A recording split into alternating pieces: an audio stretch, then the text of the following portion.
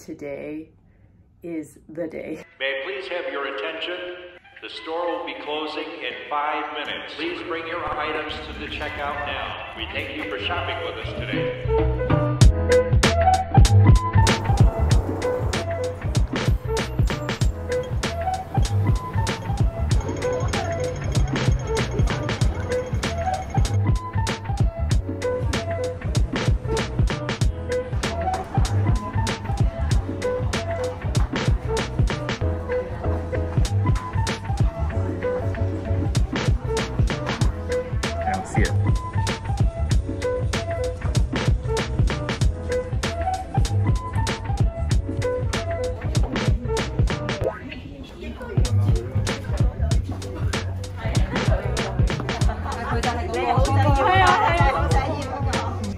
Grand reveal. Want to be in it?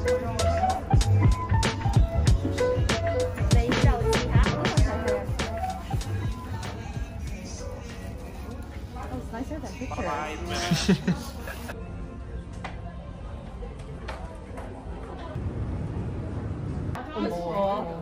I took a photo of it.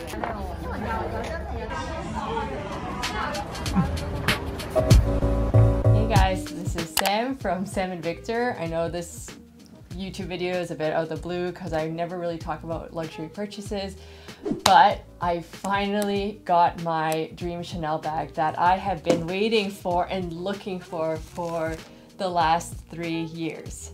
As you guys have probably seen on my Instagram, I already unboxed it. I've already started using it because I've been so excited about finding it. So I'm just gonna show it to you and tell you a little bit about the backstory of getting this bag.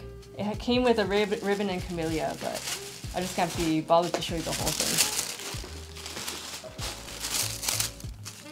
And here is my little baby. A little story about this bag. So this bag is from the latest collection, 21P, P for Printemps, I think, for spring.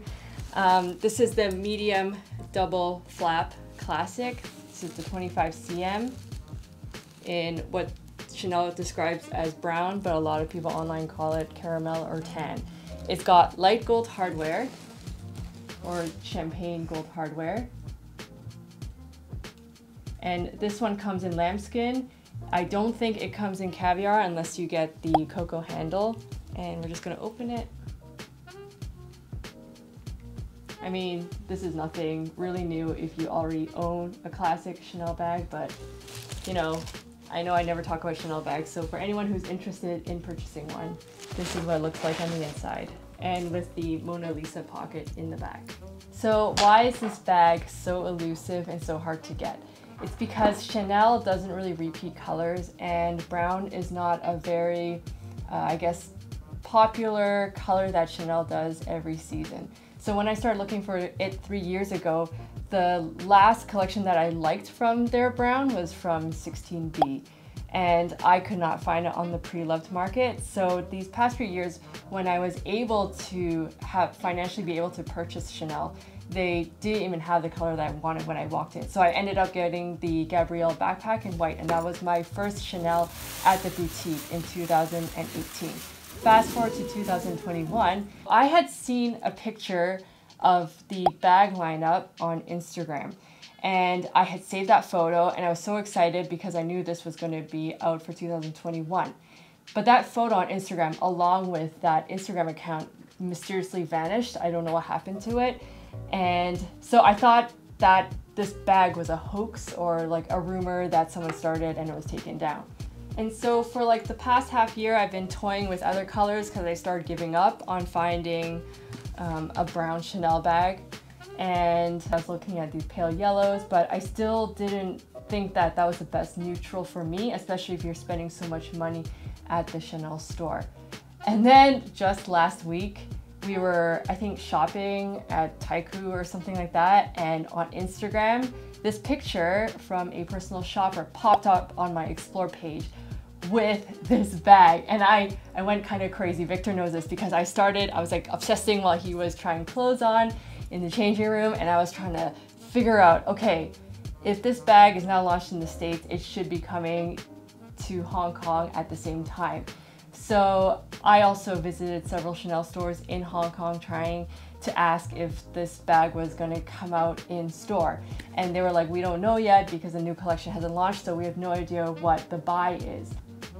Laura was able to find out from one of the essays that brown is even harder to get in Hong Kong because for the regional buyer in Hong Kong basically buys for the entire city, and then every store basically chooses how many pieces of each bag that they want stocked at their location. And apparently the buyer in the Hong Kong market tends to opt for more pink colors because I guess they think that's what's more popular for women here. And so they said even if we did get the brown, we would be getting in very limited quantities because it's just not perceived as a very desirable color in Hong Kong.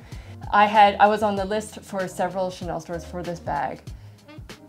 The day of the new collection launch, which was last Friday, I had found out the day before all the essays that I had known at 3 locations, all of them were on holiday. And I'm like, what are the chances of all the essays being on holiday? And even one of them who was, I guess my main essay, she was like, oh, don't worry about it, you'll get it. But then she was also on holiday until I think the 20th of January. Laura contacted her essay and she managed to get 2 on the day of the release. But we didn't find out until 12 p.m. when the stores opened. And so at 12 p.m. on Friday, she told us, yes, you guys can come in at 2 p.m. and I've held those bags for you for now. So literally we rushed over and we managed to see the bag and I got my dream bag. A lot of you who have been following me on Instagram probably know I actually have one so similar to this one, which is this little guy. So this is how much I love this color. I was searching for a brown classic flap since 2018 and I couldn't find one, you know, in the boutiques, so I started looking at Preloved bags. Because this color is so hard to describe, everyone has their own definition of what brown is, that it's really hard to search it on Vestiaire or RealReal. I literally have to search the word tan, caramel, dark beige, and brown and chocolate to find all the bags I can. There was this time period where I was just like constantly trying to find on the pre-loved market. So on Instagram, I would look up words like hashtag Chanel 16B, because that's when I knew there was a color like this last time, or hashtag Chanel Caramel. I guess the reason why I decided to opt for a new one is after having this one, I think for 2 years now, I think my heart just wanted a new one.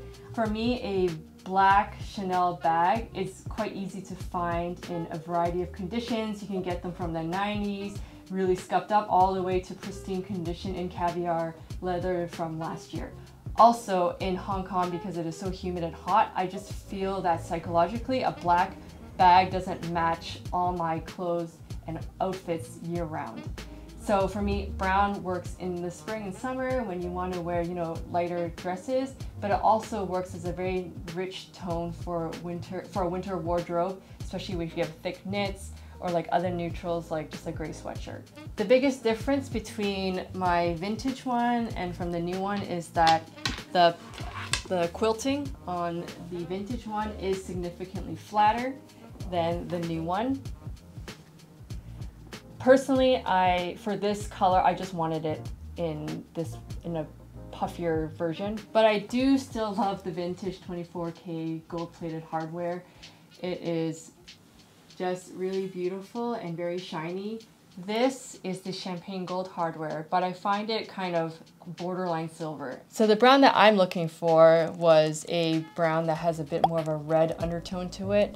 There are Chanel brown bags that have a yellow undertone to it, so it really depends on your preferences. If you prefer like a more gray brown like mushroom, all the way down to the spectrum of dark chocolate, borderline black. The mod shots of this bag, I'm 5'8", so the bag does hit kind of where my hip bone is. A lot of people don't think you can wear a medium Chanel as a crossbody, but I always do. I don't really mind the awkward length. And I sometimes wear it like this just to protect the bag from hitting and scuffing on dark jeans, and I just wear it like this. Whether you should go pre-loved or for new, I would always offer pre-loved first just because the prices are so much better on the pre-loved market, and you can find a wider variety than what you can find in store. And when I did, it would just have been sold out right away. And so I went with a new one. And I know new is really expensive now, especially last year in Hong Kong we had a double price increase even before this new collection came out. But I just really wanted the new one, so I feel no guilt for buying the new one because this is a bag I will cherish forever. Anyways, I hope you guys liked this YouTube video. If you did, please consider liking and subscribing, and I'll see you in our next one. Bye.